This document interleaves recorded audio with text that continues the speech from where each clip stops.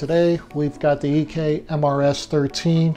This is an AM/FM in-dash marine radio with USB, SD card, auxiliary line input jacks, as well as AM/FM radio and wireless remote control. Premier version only comes in silver. It's got the SD card port, the USB, the auxiliary line input jack for iPod, MP3, tablet input. Possibilities are endless. This unit is a 50 watt by 4, 200 watt total output, so it's got plenty of power, plenty of punch to run a wide variety of speakers. Inside the packaging, you'll notice it's tightly packed, secured with styrofoam and poly bagging, and a nice bright silver, almost aluminum finish. You'll notice that the size of these radios, they're extremely thin.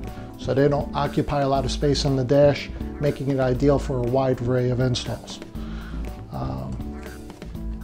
You'll notice the chrome controls, the buttons.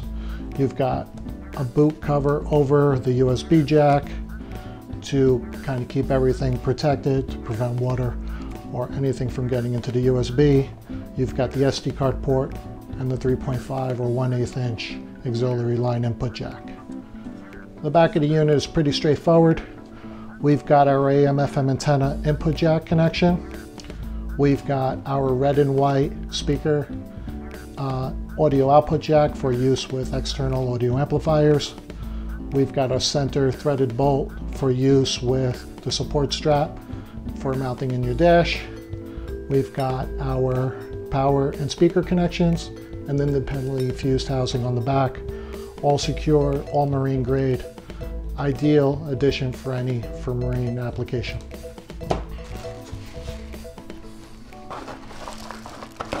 In the packaging, we've got the owner's manual, wireless remote control, and wire harness. All important tools and necessary for every install would be the universal wire harnesses. This one uses a split ISO DIN harness, one for power and ground, one for the speaker lead connections. These will plug directly into the rear of the radio. Power and ground gets connected in on the bottom. Nice secure fit, release, and separated. These consist of 4 main power wires. We've got a yellow memory backup wire, which needs a 12 volt positive at all times. We've got our black wire, which is a 12 volt earth ground. It needs to be grounded to the frame of the vehicle or the negative post of the battery at all times. We've got a 12 volt red key ignition trigger. This gets power with the key on, loses power with the key off. And the blue wire, you may or may not use this in every install. This is a power antenna lead and amplifier trigger wire. This sends 12 volts to an external amplifier to turn it on and off with the body of the radio. Then we've got the speaker lead connection, which you'll see a pair of purple, a pair of gray, a pair of white, and a pair of green. So let's start off with the green. The greens are going to be our rear left speaker connections. Solid green is going to be our positive polarity. Green with a black stripe is going to be our negative polarity. Then with the whites, those will be our front left speaker connections. Solid white is going to be the positive polarity. White with a black stripe is going to be our negative.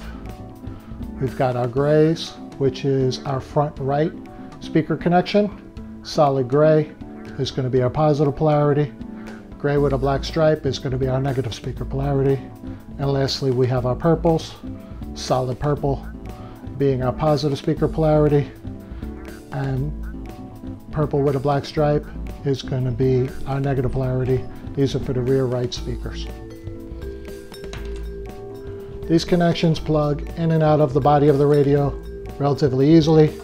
They push in, secure, you'll almost hear them lock into place. So what you'll want to do is you'll want to pre-install the harnesses onto your speaker wire connections and your power lead connections, and then simply just plug them in last.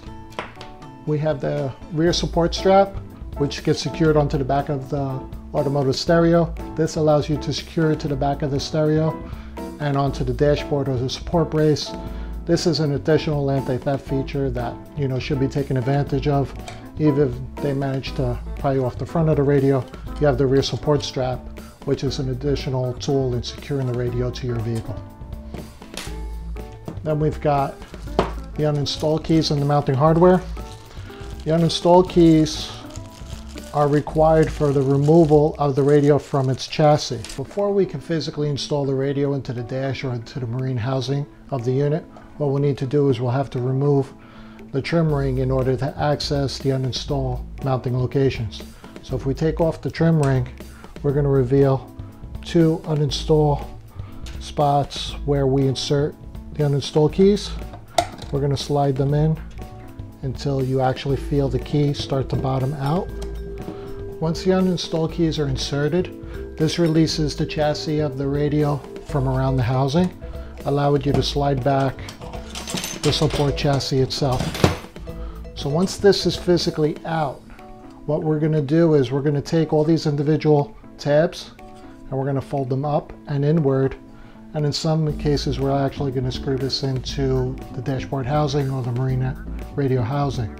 Once all that's done and the front section is secured, then we could reinstall the radio reverse setup that we started. The reverse installation would be, once this is already secured in the dash or in the marine housing, that we would install the radio body itself back into the housing. It'll lock itself back into place, and last we'll pre-attach the install ring so we have a nice front cosmetic faceplate for a good clean install.